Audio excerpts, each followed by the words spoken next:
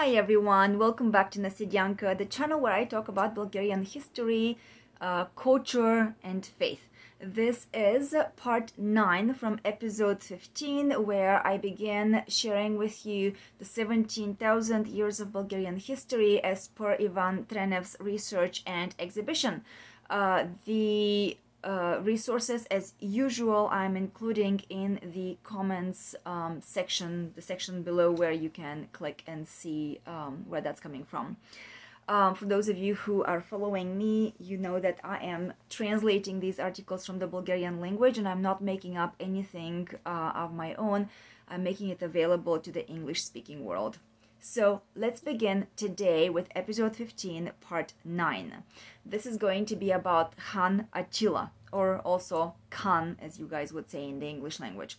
So you will learn of who Khan Attila the Bulgarian actually was, and you will also hear some interesting facts about the appearance of the cross for the first time in the 1st century. So Bulgarian power reached its peak during the reign of the legendary Bulgarian leader called Khan Attila. He ruled from 434 through 453 AD. He was from the Dulov family, and if you guys have watched my previous episodes, you will already have heard that the Dulov family is one of the many Bulgarian families, kind of like branches of Bulgarians. He subjugated the territory from France to China. He brought Constantinople and Rome to their knees, basically. So he remains in history with the nickname of the Scourge of God. The high and great goal of Attila the Bulgarian, he's also called the Bulgarian because he was a Bulgarian, was to destroy the slave-owning Roman Empire, which at the time was a hotbed of moral corruption and debauchery. It was also to free the enslaved people and to create a powerful Bulgarian empire from Europe and Asia that would have been built on the sound and high moral principles of the ancient Bulgarians. I should have said from Europe through Asia. So his goal was also to build a new world state with a just social and state structure. There are some records, especially from a historian, Murad Arji, who wrote that Pope Leo I in the year of 452 AD kneeled before Attila, the ruler of the Bulgarians, begging him to spare Rome. And in the entire history, by the way, of the Roman Catholic Church, no other pope is said to have ever knelt before anyone.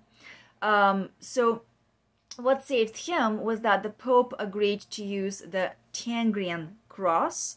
And if you guys again have watched my previous episodes, such as episode 18 and other previous earlier episodes in my channel, you would have learned, you can still watch them and learn that the Bulgarian, ancient Bulgarians and Thracians and their supreme monotheistic god actually was called Tangra. You can learn more details there. So the cross, symbol of Christianity, in this way, in the 5th century AD, appeared for the first time in Christianity. So in the early years of Christianity, the cross was not used as a symbol. The early Christians used the fish and the lamb, as many people will say in the West. But actually now we have evidence that the cross was used, and it used to belong to the Tangrian Bulgarians, who also descend from Noah, and this is something I'll cover in the future. So let me show you a few pictures here of Khan Attila.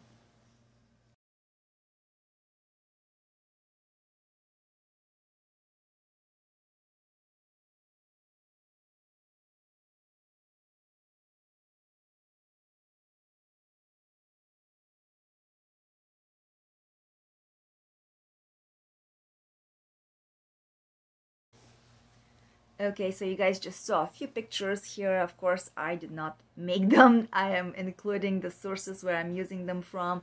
But this is Khan Attila the Bulgarian, as well as his map, the territories that he ruled. Here's a little note that I thought I would include. I have mentioned in the past, Bulgaria actually is a combination between the two words, Bulg and Arya, Arya standing for light. But if you also think about Hungary, that's the same thing, Ungaria, Hung-Arya. They're actually relatives of descending from Bulgarians. Bavaria, Bavaria, same thing. So at this point, we're going to talk a little bit about the Bulgarian Huns. So they, the Bulgarian Huns, were large, blonde, light-skinned people with a sedentary lifestyle and massive houses. Attila's dwelling had 2 towers. The Huns were clothed with embroidery. So their clothing, they wore clothing with embroideries, just like the ancient Bulgarians in the Balkans. A little note again, episode 17 in my channel talks a little more about the Bulgarian traditional clothing, and in the future I will try to add more there as time allows. So Attila was large with brown hair and blue eyes, which was typical of the Bulgarian Alans, again, just one of the many groups of people from the Bulgarians. In addition to his native Bulgarian language, he also knew Latin language. So he spent his childhood and adolescence in Rome, where he got acquainted with the rules of the slave-owning Roman state, and he understood that he had to reform himself according to the Bulgarian model. Attila was distinguished by modesty among the flamboyant Romans.